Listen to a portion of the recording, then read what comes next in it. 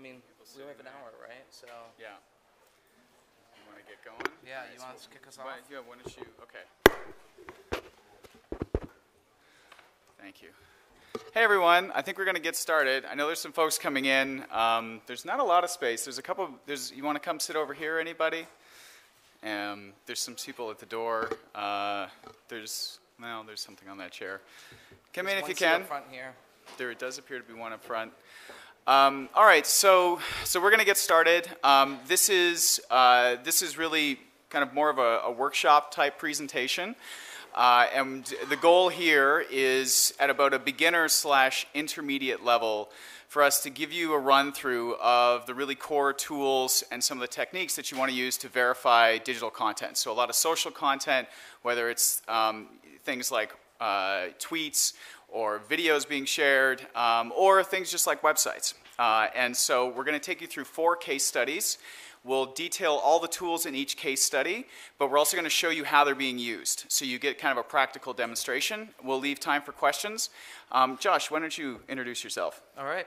Hi, everyone. My name is Josh Stearns, and I am the Director of Journalism and Sustainability at the Geraldine R. Dodge Foundation, where I run a series of experiments through what's called the Local News Lab on creative revenue strategies for local news and community engagement. But a couple years back, after the Boston Marathon bombing, I got really interested in the flow of social media around misinformation and also the kinds of emergency contact and critical information that people need in the moments of disaster and how we can make sure that trustworthy information is finding people. At the time, I didn't know much about verification of online content, but I became obsessed with it. So obsessed that I started a website called Verification Junkie, verificationjunkie.com, where I've started to review and track tools for verifying social media content. We'll be talking about some of those tools today, but there's far more on that list of directory at verificationjunkie.com about that you can use. So there's a lot more there than we'll even get to today. My name's Craig Silverman. I'm the editor of BuzzFeed Canada, and prior to joining BuzzFeed, I've spent a little more than a decade researching and writing about errors and verification in journalistic settings. I edited the verification handbook for the European Journalism Center and have done a lot of, as I say, research and writing in this area. And so Josh and I are both part of a coalition called the First Draft Coalition, and this is an organization that has been put together and funded by Google of lots of different people and companies and organizations who are all very interested in news gathering using social media, verification of social media and other kinds of content, and also thinking about the ethics around the use of social media in journalism. So they're the folks that help bring us all here to do this, and First Draft has a website that you can check out with lots of tools and tips and tutorials. So why don't we get started? I'm going to go first. All right.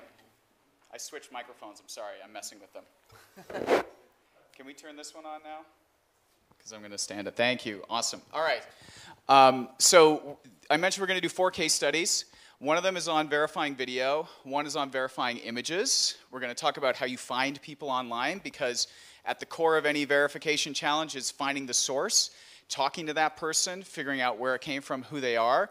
Verifying location, and also, there's so much incorrect and outright false information online that we're also going to do a case study around verifying a suspected hoax. And so with each case study, we're going to show you the tools we're using, and then we'll just do a quick summary at the end to remind you of which tools, and we'll be happy to take questions. So I'm going to do the first case study here, and this one is looking at verifying images. So this is one that I did when I was doing a research project for Columbia University about 1.5 years ago, where I was trying to look at viral news and figuring out how much of it was true, how much of it was false, and how kind of rumors and claims would originate somewhere and morph and move around the internet. And so this is an example of one that I looked into. And I also just want to preface it by saying that I've covered it up, but like some of the material, there was a bit of nudity in it, but I've covered it up. So I just want to say that I'm doing this case study not for the nudity, but for the importance of the actual case study. I probably sound like a North American prude right now, right? Okay. So this was where it started. This was an article in a British tabloid, and the basic story was that there were 2 Russian women who went out in the street one day, got naked, had a snowball fight, and then got fired from their jobs as a result of this. And so this is what they claimed. And there were 2 pictures here. There's another picture on the next part here. And so I wanted to figure out, okay, did this actually happen? Because a lot of times when something originates in one country or in one language and then crosses that language and geographical barrier, things kind of get lost and messed up. So what do we need to do to figure this out? So on the next one here, and I'm going to go through each of these. If you don't know what I'm talking about yet, don't worry, we're going to go through it. But these are the steps that I knew I needed to take. So one is I was going to reverse image search all of the photos, because the photos are really the core of this piece. And I want to figure out where else online these photos were. And if possible, I want to find the very first place that they appeared online. So I'm going to do what's called a reverse image search, which I'll show you. The second thing is, with these photos or any other versions of these photos that I find, I want to see if there's any metadata attached to them, meaning is there anything that tells me about when they were taken or where they were taken, what kind of camera they were taken with. Because with digital images, that's embedded when the photo is taken.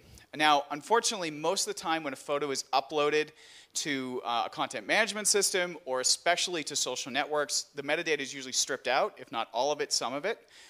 And so you don't always get lucky with EXIF data, but in this example, I'll show you when it's really useful. And then obviously, we have the text of the story, the essential claims of it. And in this story, it listed the two names of the women, and it also listed the name of a photographer. So I'm going to check those names. And then the last thing, of course, is, you know, when you're doing verification, you want to find that original source of it. And so that's the big thing, is like, can I find that photographer? Can I find the women? Can I find anybody else involved in it? All right, so reverse image search. This is, without a doubt, one of the most useful verification tools that you can put in your toolbox. And let me also note that every single tool that we're going to talk about here is free. Now, there's a couple of them where there might be like a premium version, but everything at the most basic level is free, and none of them require extensive technical expertise. So that's why, again, this is like beginner intermediate level, but you can do so much with free tools online. And so this is reverse image search for Google. There's a couple other services, which I'll tell you about in a second. Basically, you go to the Google Images search page, you click on the camera here, and then it gives you a couple of options. So now we have the option to paste in the URL of where the actual image is, or we can upload the image from our computer. And what this does, again, is it's going to search on the internet, search in Google's image database, and it's going to show us the links of where this photo shows up elsewhere. So sometimes if it's original photo and hasn't been anywhere else, you get no results. And I should be clear, like, just because Google gives you no results, it doesn't mean that absolutely it's nowhere else online. It just means in their database it isn't. But this is a really great first step with any kind of photo. And if we go on the next slide here, there's an amazing plugin if you use Chrome. It's called RevEye. And what will happen is you can right-click on any image, and it gives you the option here, because like Chrome, as by default, gives you the Google reverse image search there, if you ever right-clicked and didn't notice that before. But RevEye gives us Google, gives us Bing, gives us TinEye, which is a reverse image search specific. That's all they do is reverse image search. We also get Yandex, which is good for searching for Russia, and Baidu, which is good for China. So if you want to search all of those, it's going to open up a bunch of tabs. It's going to show you that. And in this case, you know, I did the search, and with Google right away, I managed to find a Russian language story that predated our English language story that used the same images. So here it is. And again, on the next slide here, just to note, what's really important again is the date. So the English language article is published in April. The Russian language article is published in March. So it predates it, and that's the earliest that I had found it published, earliest that I could find these images online. So this most likely is sort of where this was perhaps first noticed by the people who ended up doing that article.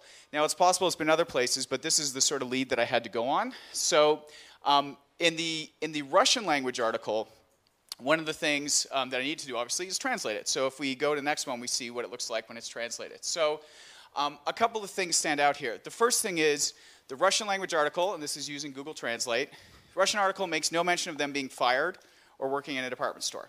So that's a discrepancy. The second thing is that it names a photographer. And the photographer named in this article is different than the name given in the English language one. So we have another important discrepancy. And also, this one doesn't list the names of the women. So we have the two names of the women in that one that are not in the original. Photographer's name is different, says nothing about them working in a department store, nothing about them getting fired. So we know that there's some problems going on here. and we need to figure out which version is true. And so what I want to do next is I want to search for the names of these photographers and sort of see if I can contact them. So I go with the one in the Russian language version, goes by the name Gene Oryx. This is another tool that I'm using here. Up in that right-hand corner, again, it's a plugin for Chrome. It's called Storyful Multi-Search. And you can type in a name, and it's going to search Instagram, Spokeo, Tumblr, Twitter, Twitter images, Twitter videos, Vine, and YouTube. So instead of me having to go to each of those places separately, I pop it in the box once, and it's going to open up a tab for each of those searches. And this is just one of the examples of a result. This was a result for a Twitter search, and what comes up is, you know, a photo kind of in the style of what was there in the story, and also a link to a 500 pixels profile page, which is a photography community. Okay, so that we're starting to seem like this guy might actually be a real photographer. He does a lot of shoots like this. That seems somewhat probable. I searched the other photographer's name, the one in the English language article, and you can see on that, really the only thing I get are that English language article and the people who copied it after. So there's nothing that immediately from Twitter and other searches tells me that this is a photographer who has a presence online, whereas the one in the original Russian article seems to have that. And so on the next one here, we can see, I also, of course, you know, we searched Google, and we can see it was Dmitry Kulishenko was the name of the one in the English story, and the only results really for him came around people copying that story, except there was a guy who was the head of IT infrastructure at some company. So there are men named that, but I didn't seem to find a lot of photographers. Whereas with the other guy, again, if we look for his Google results, on the next slide here, we see that he's got tons. And we also see, again, he's got photos that kind of fit with this. He does these kinds of shoots. So I'm going to reach out to this guy. I'm going to get in touch with Gene Oryx through his photography account, and then I also found like his own website. And so I email him, and I'm like, hey, I'm trying to figure out, is this story in the Daily Mirror true, or is this Russian one true? What's going on here? So he emails me back. He says, hey, that English one is false. He links to the one that I had found. He gives me the proper name of one of the models, says the other one didn't want to share her name. He's the photographer. And the beautiful thing he does, and I didn't even ask him to do this, is he attaches a copy of one of the photos. And this is a high-res version of the photo. So the ones on the website are, you know, small, they're compressed, the metadata has been stripped out. He sends me one that's, I think it's like a megabyte, so it's relatively high-res. And so, one, he's showing me that he has high-res versions of the photos, but two, this is where I can do my EXIF data. So let's go to the next slide here. This is a tool called Jeffrey's EXIF Viewer. Again, EXIF data is embedded in digital images. It can tell you things about the image when it's been taken. And because this appears to have come direct from his camera, it's telling us things like, you know, he's put his name in there, the type of camera. It tells us the date when it was taken. It tells us the flash was off. It shows, again, the file size is pretty big. Now, one caution I just want to say about this is people can actually manipulate metadata. So it's not like a foolproof thing. And this is an important note for verification as a whole that, you know, sometimes you do get a smoking gun, but a lot of times it's like pulling a bunch of different points together and looking at them together and sort of seeing what the story tells you. But in this case, you know, he's given me a high-res image. He's in the earlier version of the article. His name is there. You know, he gives me information that contradicts it. That original article contradicts it. So everything is telling me that his story and that original one is credible, and there are big problems with the Daily Mirror one. And so you can see there, from the use of a few tools, all free, not a huge amount of time taken to do this, we could figure out that there's a lot of problems with the Daily Mirror one. So let me just quickly review the tools that I went through here. So these are the ones that were in this case study. Reverse image search. So you can go do it in Google Images, or you can install RevEye, which will give you access in Chrome to a bunch of reverse image search. And again, this tells you where else that image is online. Really, really useful. I use reverse image search all the time. Google Translate. You know, a lot of times you're dealing with stuff online that gets translated, that gets taken, aggregated, so that's a really useful one. Storyful Multi-Search, another Chrome plugin, and this is going to give you a really fast way to search a name or a keyword if you want across a bunch of different platforms, and I'll just open them in separate tabs, so it's a great time saver. Google Search was also used to sort of see their names, where else they appeared online. And then we did an exit viewer once we had an image that seemed high res where I thought, hopefully there's metadata in this. There should be. And then the last one is email, which, you have to talk to people. So don't forget that. Email, phone, Skype, really, really valuable verification tools. All right, so that's our first case study. Thanks a lot, Craig. And you'll hear that refrain again about going back to basics a little bit in this conversation. So a couple months ago, the New York Times, CNN, and a few others, it was actually not the New York Times to be fair, it was an AP story which the New York Times ran online, fell for a fake eyewitness in the San Bernardino shooting. And I've got a video here. Let's see if it plays with volume.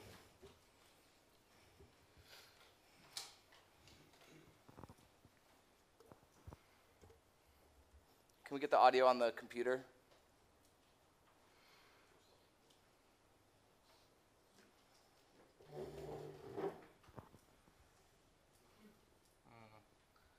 I've got another way to do this. Hold on.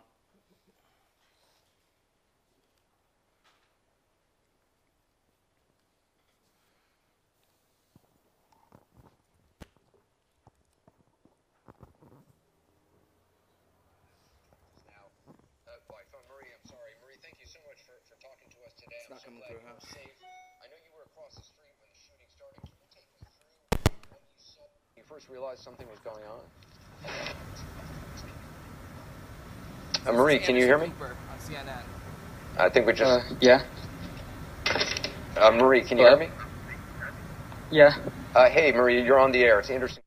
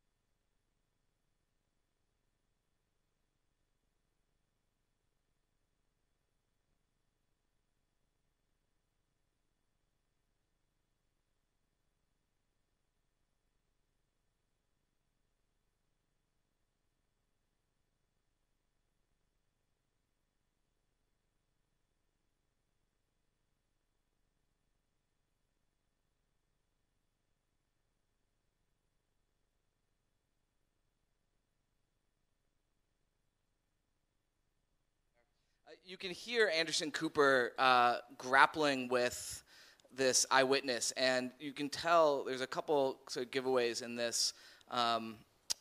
So a couple times Cooper asks questions that are really relevant and that an eyewitness should probably have seen, and when the eyewitness stumbles, Anderson Cooper kind of fills in the blanks for the eyewitness, kind of letting the eyewitness off the hook. Anderson Cooper, you could hear kind of nervously asking some questions there, but throughout this, the eyewitness only reports things that had already been reported in the press. And there was a number of times where the eyewitness walked back things that they had said over the course of this. So how did this Mary Port, as they went by in the Anderson Cooper interview, but we'll find went by different things later, prank the media, as they went on to say on Twitter a few days later? So how did this happen, and how can we avoid this happening in the future? There's a number of ways that we can go about doing this. Number one is this all started on Twitter. So she was on Twitter. They were on Twitter. We don't actually know the gender. They were on Twitter saying, "I just saw this shooting." And really quickly, if you look at the original tweet, there's just this litany of reporters who have reached out to them asking for information, asking for interviews, that sort of thing. What those journalists, for the most part, weren't doing were going back and looking back at the other tweets that were happening. They were reacting in the moment. They thought they had a great lead, and they were acting on that. But if you look back at past tweets, you can look back at how active the account had been. Were they posting anything that seemed out of the ordinary, that wouldn't have fit sort of them being in that place at that time. Did they even mention San Bernardino before this tweet ever happened before? And you can see here, Brian Reese said that the person's timeline is really trolly, which I don't know if we can define trolly, except that it gave him a bad feeling about the tweets. And then Malachi Brown, one of our colleagues in the First Draft Coalition, also talked about the fact this person did have a real social network, but there was no history of San Bernardino. There was just seconds before this tweets about Gamergate and gamers and stuff like that. And then a reference to the shooter shooting people seems like an odd, almost removed way to refer to things. So there was some hints in the tweets right away. To look at past tweets, one of the really great tools is Twitter Advanced Search. And it's amazing how many people don't know about Twitter Advanced Search, because Twitter is kind of buried.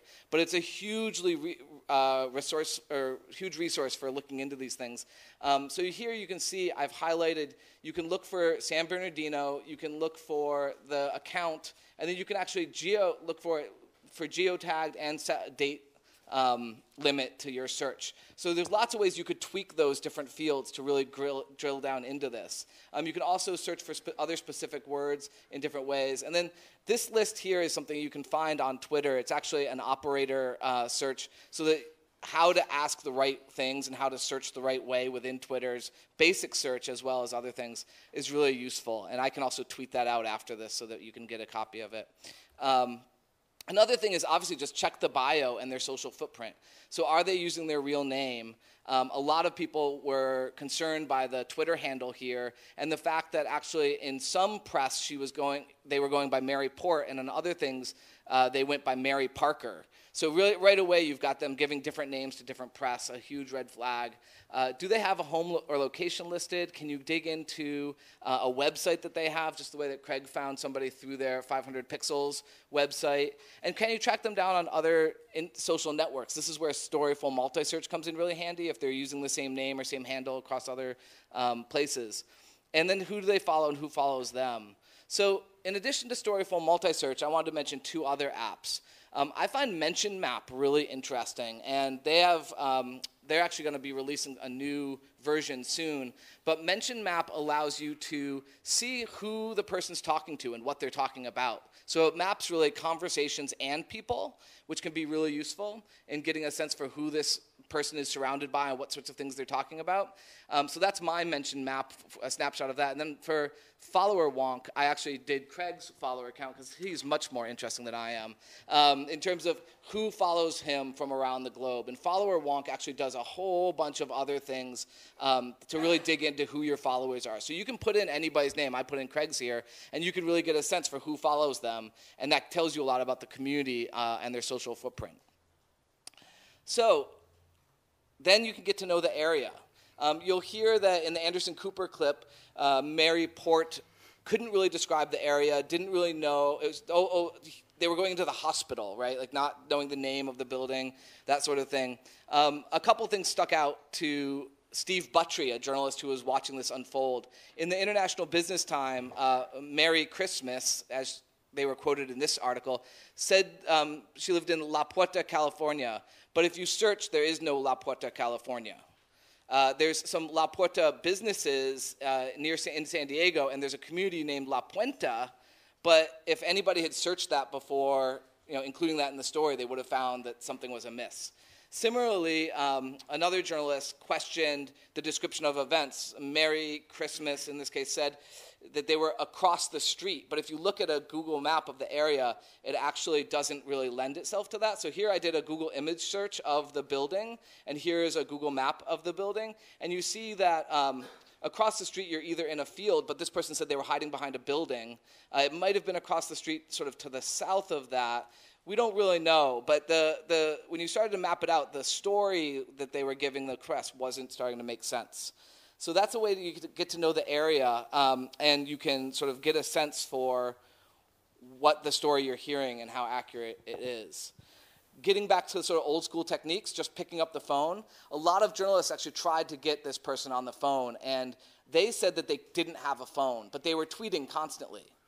So when somebody asked them about this, they said, oh, well, I have a phone, but I'm on Wi-Fi. But they were moving constantly, they said, as well, which you would think they would lose the Wi-Fi signal. So that was a red flag that nobody could get this person on the phone until later when Anderson Cooper got them on the phone. And so no one could verify. And a lot of journalists, if you look at the interviews after this, gave up after this. Just said, if I can't get this person on the phone, I'm not going to put them in a story. And then, obviously, I've shown you there's a whole bunch of red flags were put up around the course of this reporting. And in the end, a lot of times with verification, you go with your gut. And if you can't get the kind of verification you need to run something in a story, you may just need to wait, and that might be the right thing to do, because waiting sometimes, as you saw, some of the journalists who did wait were very glad they did not include this person in the story. So just a quick tools review, Twitter Advanced Search, and you can get that through Twitter if you go in to the, I actually have it bookmarked because I just want to get to it really quick, but in the settings you can get down into the Twitter Advanced Search. Mention map and follower wonk to really begin to analyze someone's social footprint. Google Maps and Google Images and Flickr results are really useful for getting a sense for what's happening where if you're not a local journalist yourself and don't know the area. And I will say this case study you can find at bit.ly/fake eyewitness, and I'll tweet out a copy of that from my Twitter account soon as well. But this is all written up there. And we'll also make the presentation available too. We'll tweet that out, so you can keep an eye for that. All right, so we're on to number 3 of 4. This one's about verifying video. So here's the video. It was uploaded to YouTube a while ago, and this is a case study, by the way, that was done by the good folks at Storyful. So I'm going to walk you through that. The link to it is down there, but again, we'll share the presentation. So there's a video uploaded to YouTube. It shows a woman kind of filming a really crazy thunderstorm in her backyard, and then all of a sudden, lightning appears to strike a tree in her backyard. She jumps back, yells, "Oh shit," walks back in the house. So it's a pretty wild video. Sparks come off the tree. And because I work at BuzzFeed, I made a GIF, if you want to show them that. Here we go. Boom.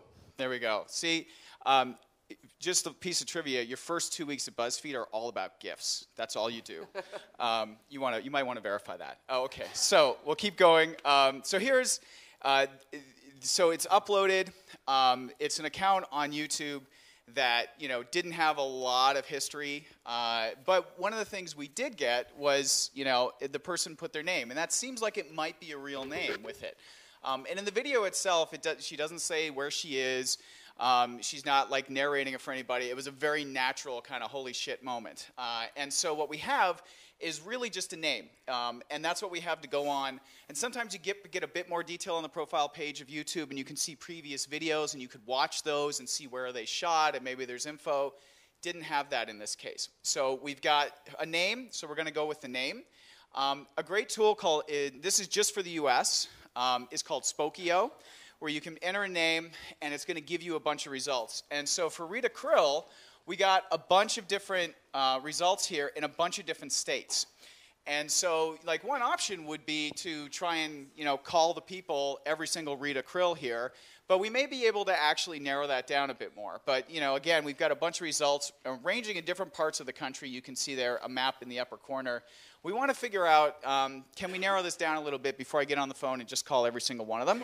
So in order to do that, I go back to the video and we look at it. And so one of the things is that the tree that gets struck by lightning is a palm tree. There's a pool in a backyard. So we could probably rule out New York and Pennsylvania. But not a lot of palm trees there, right? And this is one of the big things with video verification is you often have audio. So what are people saying? Is there an accent? Is there a dialect? Are they giving you information about where they are? And the other thing with video is obviously paying really close attention to the things you can see in there. Do we have license plates? Is there anything about the style of clothing that tells us anything? Are there street signs, billboards? Any of those things are really, really good clues for you to dig into. In this case, we had a palm tree and we had a pool. Okay, so we're probably going to zero in. There was one result in Florida. That's a very Florida kind of thing. There was also Texas, but we decided to start with Florida. So we know that in order for this to be real, there had to have been an actual thunderstorm in the place. So if there's a Rita Krill in Naples, Florida, why don't we see if there has been a thunderstorm in Naples, Florida around the same time that this video was uploaded. So this is another tool you can use. It's called Wolfram Alpha. it's a search engine that can give you answers to questions, to put it in a really basic way. And so in this case, we wanted to know what the weather was like in Naples, Florida on October 5th. And that's all you have to enter in Wolfram Alpha, and then it gives you the report. And like you can enter in anything. You can like put in a date from like decades ago and things like that, and Wolfram Alpha will give you the info. So we know actually, hey, wait a minute, you know, the day of upload there was a thunderstorm in Florida.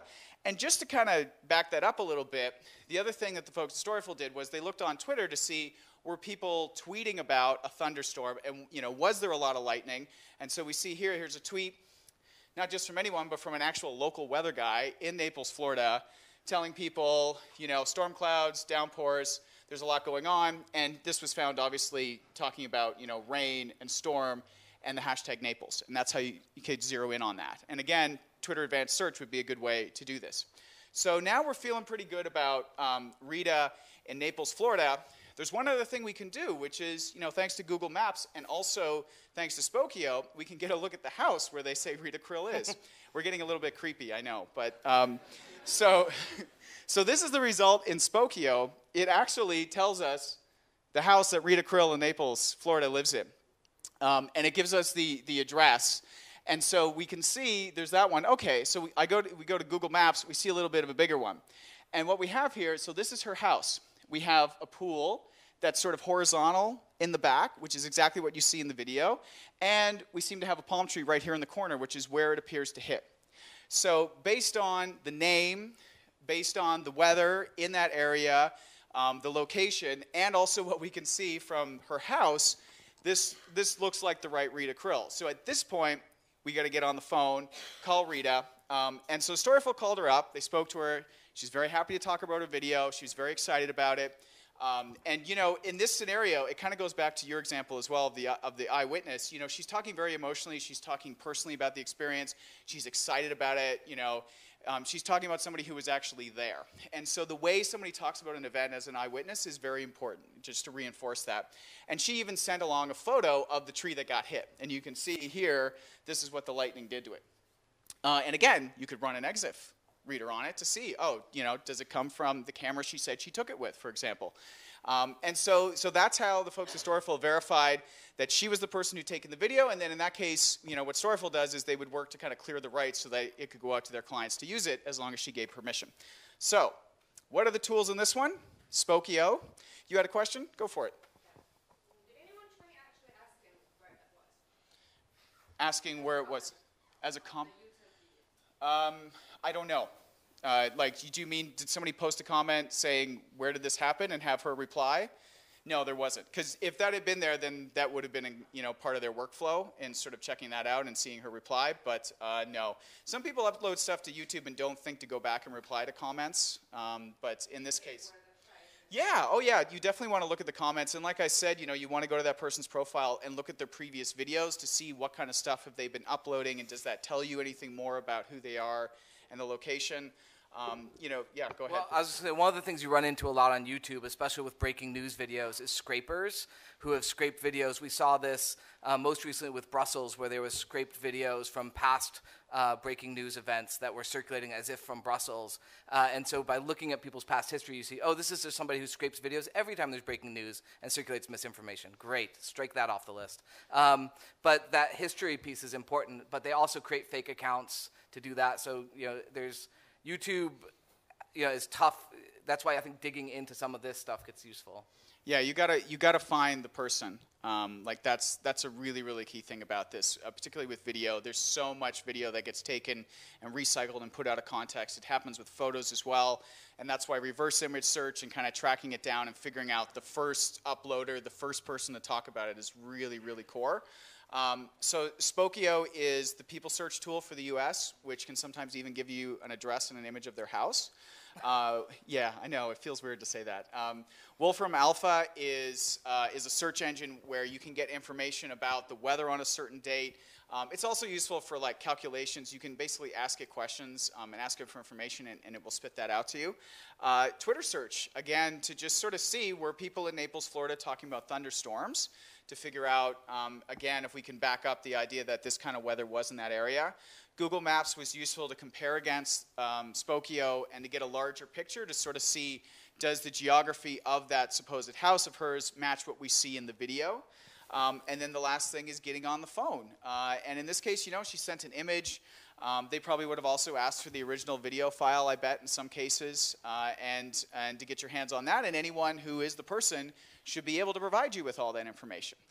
So that's a quick video case study. We got one more to do here. I'm going to move through this pretty quickly because we really want to make sure that we've got time for you to ask questions. So I've gotten sort of obsessed and really interested in hoaxes and the ease with which hoaxes now are being created and spread. So just before Super Tuesday, which is one of the biggest election days in the primary season in the US presidential election, an article started circulating. This was literally the day before the Super Tuesday election that said that Senator Elizabeth Warren had endorsed Bernie Sanders for president. And it looked identical to the New York Times article, and it spread like wildfire the day before, thinking this is great news. Of course, the timing is perfect. Of course, she would endorse him right before Super Tuesday. It makes perfect sense. The New York Times had to release a statement as fast as they could to say this is not a true New York Times story. We don't know where this came from. We don't know who created it. And we have now sent a cease and desist letter to make sure that this gets taken down. But in that 48 hours it took for that to happen, the video had been viewed 58,000 times and shared on Facebook more than 40,000 times. So you can imagine not all those people who saw that were going to see this New York Times correction that went after it.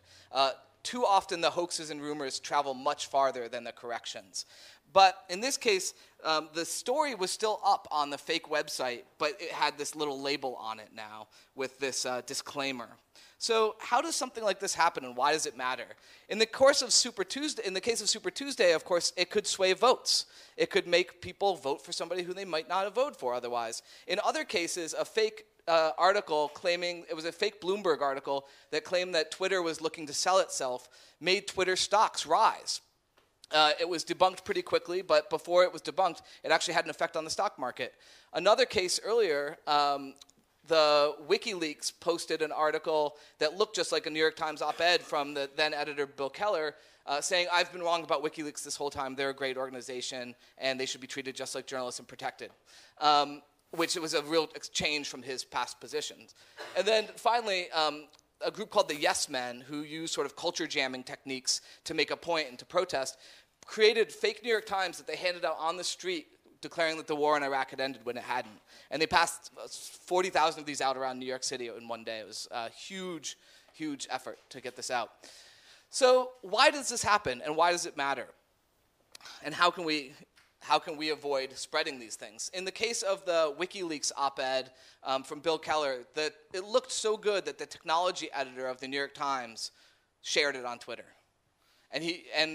So you know, there's cases in which like this stuff is spread, and we need to know how to make sure that we're not spreading it, as well as help shut down them when they come and debunk them. So URL shorteners make this even harder, right? Because they hide the URL, and if you're sharing things without checking the original URL first, you might be sharing a fake. So let's check the URL.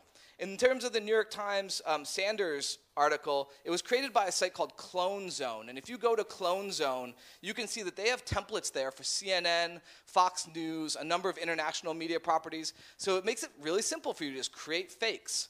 Now, in this case, for Clone Zone, they actually run a itty-bitty tiny footer on the bottom of the site that says this was created by Clone Zone. But otherwise, looking at it, you wouldn't know that it was a fake, except that the URL has this Clone Zone language in it. But you know, most people see a headline and hit share and don't necessarily look at the URL. The URL for the WikiLeaks Bill Keller op-ed was opinion-newyorktimes.com. Looks pretty legit, but the real New York Times opinion pages are located at this URL. Now, you know, someone who's not familiar with that could be really fooled by that. The fake Bloomberg one was bloomberg.market, which Bloomberg doesn't own that top-level domain. And these new top-level domains, .limo, .biz, a whole bunch of others that are out there now, make this even harder to keep track of who owns what. So when you're checking the URL, check for some of those things. Check where these types of pieces usually come from and whether it makes sense. And tweaking URLs like this isn't just the practice of hoaxers and fakers. It's actually really common in phishing. And if you're interested in phishing that can steal your identity, so this is also sort of a safety and encryption and security issue for journalists as well, knowing where you're going online and what you're clicking on. And the Freedom of the Press Foundation at freedom.press has a really great whole guide on phishing and how to avoid it. But you can see here, Charles Blow, a New York Times opinion writer, said, "Oh no, I fell for the attack of the clones on my own paper." And so he had tweeted the Bernie Sanders one. Chris Sagoyan said, "Oh look, Nick Bilton, the technology editor, tweeted this fake New York Times," and then Nick Bilton said himself he deleted that tweet. So check the style, right? Does this actually fit the tone and style of the place that it purports to come from? So in this case, the Clone Zone article that was Elizabeth Warren was supposedly written by Jonathan Martin. The byline was an actual New York Times journalist. And he tweeted to them, next time you create a fake, you should know, here's our style guide. So in that case, he was able to pick up on these nuanced things. Most people might not pick up on those nuanced things. But in the case of the Bloomberg Twitter article, the CEO of Twitter's name was misspelled in the article. So we got to be looking for these sorts of things. In that same Bloomberg article, the fake Twitter article, it was attributed to a journalist who covers the UK banking regulations. Probably not the person who's going to be reporting on Twitter. So look for those sorts of things, tone, facts, conventions, etc. In the case of the Bill Keller's op-ed on WikiLeaks, Glenn Greenwald noted facts in there that he thought were, well, I've never heard those facts before, and I've been covering this stuff for a long time, so what is this? This seems out of place. And then earlier we were saying find out who shared it originally. Go back to the source who first posted it. In this case, looking back, if you looked at Twitter's advanced search and Facebook's graph search, you can begin to track down the chronology of who shared it. The first Bill Keller WikiLeaks op-ed shares were from WikiLeaks and an account, anonymous, and an account called Block New York Times, giving you a real sense of where these originated from. And then, people can also create fake Twitter accounts. And in the case of the Bill Keller one, there was actually this New York Times Keller account, which looked just like Bill Keller's account, except that one of the L's was actually an uppercase I.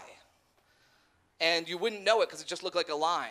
And so that's how they spoofed a lot of people into retweeting these things that seemed to come from Bill Keller. So a who is search. How many of you know what a who is search is? So a couple. A who is search lets you get at who started the website, who's the register. It's sort of like a deed. If any of you own property, the who is search gets at the deed for the website. Sometimes that information is hidden.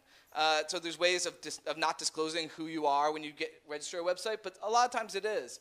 Sometimes that's also spoofed. So the who is can be useful. Sometimes it might not be. In terms of this one, the who is search for the WikiLeaks Bill Keller one was actually registered by someone named Ellen Herb, which actually happens to be the same person who registered the real New York Times website. So they actually predicted that someone would look at who is and tried to spoof that. But if you go in, Zeynep Tufekci and Chris Sagoyan looked back and found out that it was registered at around March 30th, which happened to be the same time that this Block New York Times Twitter account came on board, and a Block New York Times website was also registered on that same date.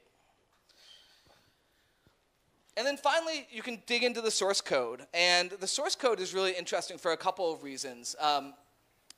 The source code, sometimes pranksters and hoaxsters will embed clues and hints in the source code. And actually, that's part of the prank, is like a little funny message that they might leave in there. Other times, it's just like this, where because this site was created by Clone Zone, there's this digital refuse from Clone Zone embedded in the source code that you can pick up on. Digging in the source code isn't that easy. It's massive, so you kind of have to know what you're looking for. A lot of the times, if you look in the headers and footers of source code, the very first bit of code and the very end of the code, that begins to give you a sense, because that's where you can a lot of times find things like this Clone Zone source code embedded in it. And there's a couple different ways to view the source. It depends on the different browser, but if you just look for how do you view source in your help menu, it'll show you how to view that. So check the URL. That just means going back to the original source and seeing if their URL matches up. Check the style, compare it. side by side with another piece. Find out who shared it using Twitter Advanced Search or Facebook Graph Search. Do a who is search, and you can do that from ICANN as well as a whole bunch of other websites. And then check the code or view the source. And again, all of this is written up under bit.ly/fake websites. All right, we would love to take some questions or comments. What I think we'll do is we'll give this mic out. Oh, you've got one, wonderful. So raise your hand if you have a question.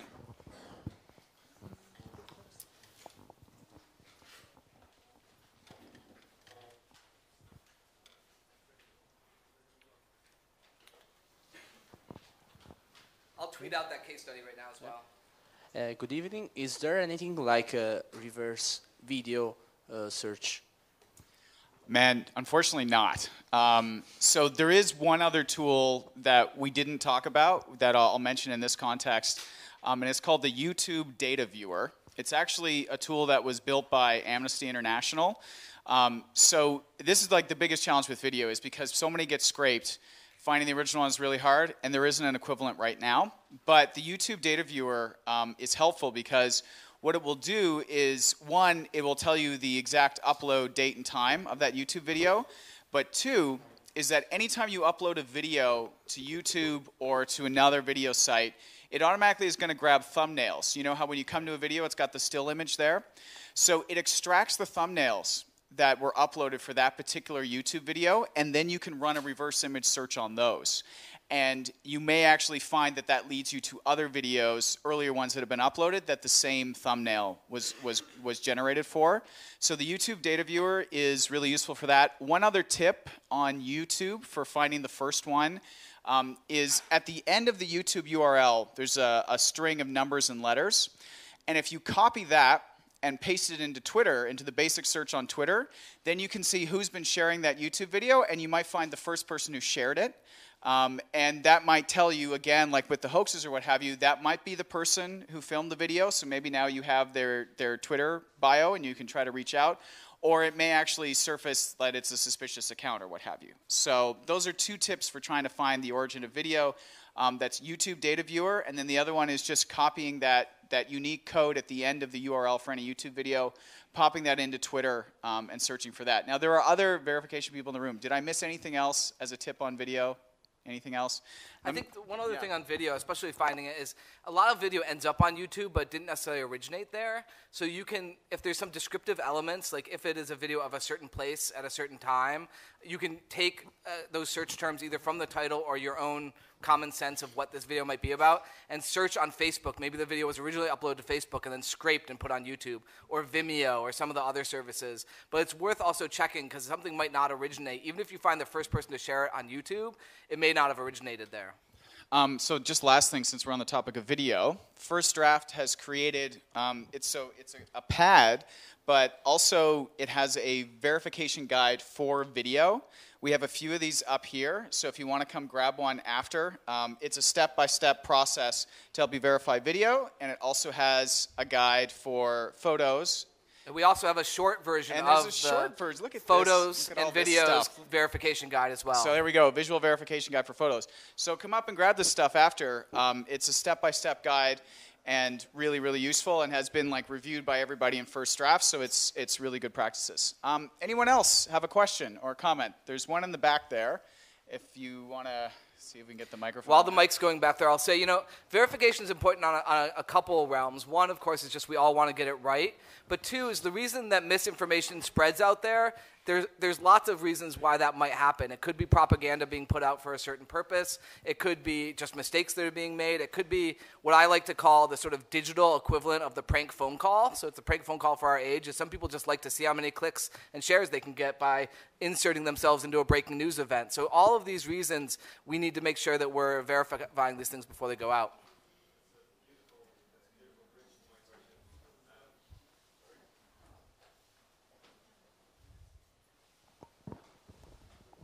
And it has a button, hey. It's a beautiful bridge to my question because what I couldn't get my head around was with Brussels, for example, the Minsk video, why did it appear and why do people do that? I think it is a small number of people that spread information like that. I'm not sure. I didn't do any research into that. Yeah. But would there be an option of identifying sources like that and then sharing them at least in our community to take them out of search results? So I haven't done formal research on the motivations of people who spread hoaxes, but as I mentioned, there are a few that come to mind.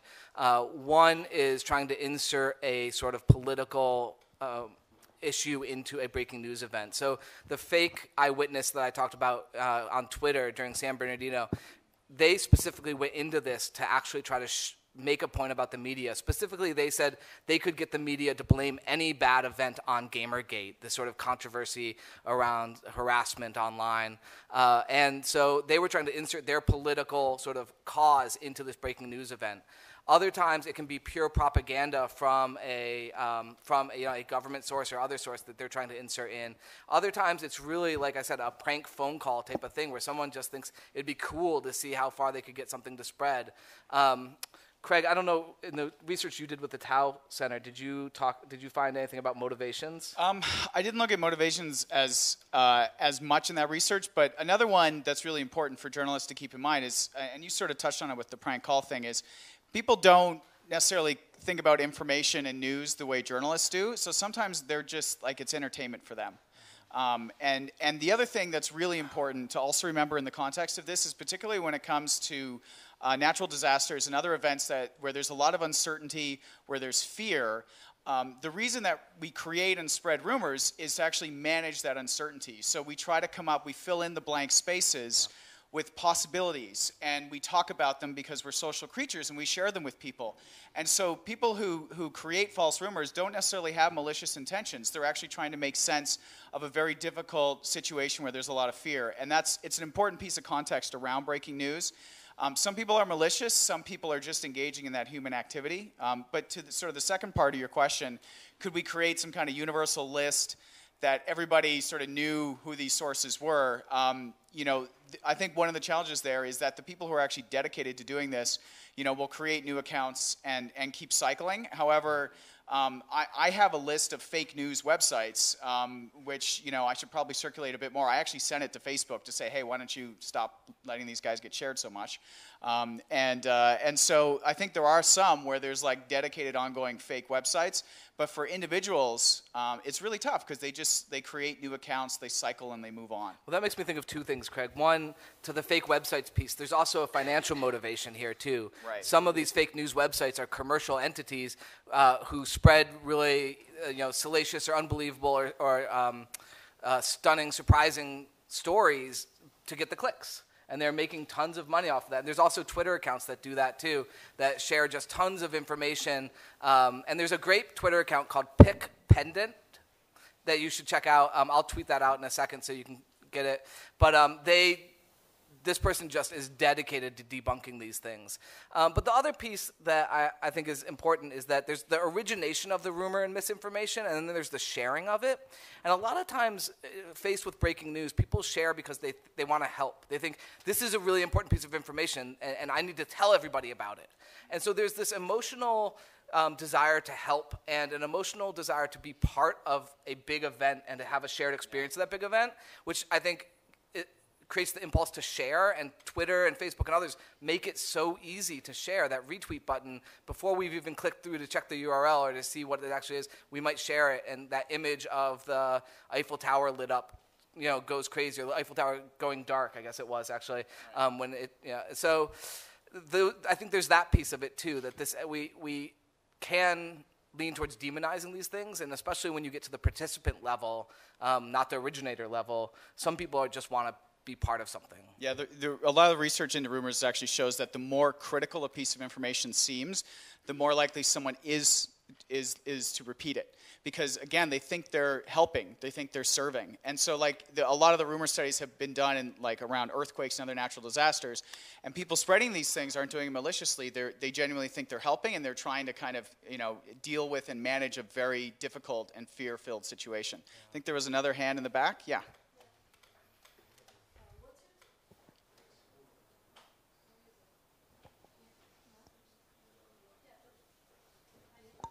So now, okay, what's your thoughts on live streaming technologies that are coming up and verifying?